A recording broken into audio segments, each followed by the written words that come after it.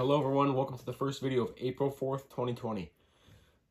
So in this video, two coronavirus patients from Louisville are being forced to self-quarantine, self-isolate against their wishes by circuit judges after health officials found out that they had been out in public against the medical advice that they were given.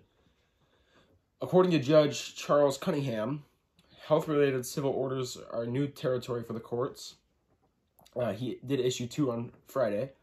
Another one was issued earlier this month with a resident who tested positive for the virus and refused to self-isolate. The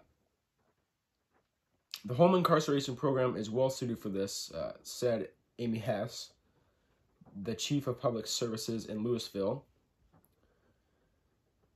It provides us with the proper amount of distancing. We can monitor activity after the monitoring device gets affixed to them to make sure they're not further affecting the community.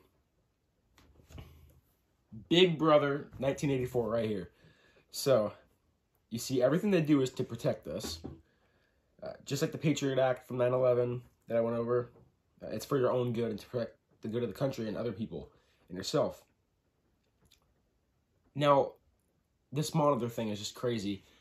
Being put on your ankle, we're already going to have chips soon to track everything we do. Our phone is good enough for that. But the ankle thing is just so ridiculous. And then you're going to face charges if you take it off. So you see, everything they do is to protect us. But I have a sense of power in the fact that they will not just blatantly do this to the people. That they have to have a reason behind it. Although their entire plan is out there in books and documents that you can research that people have found their information from, it's not even hidden, it's public and out there. But they know the American people are so asleep and such sheep in order to go even look for it. It just shows that I think they're scared of citizens, because Citizens United Power is gigantic. They know that everything they have tried with gun control has, for the most part, not worked, because our power together is just incredible.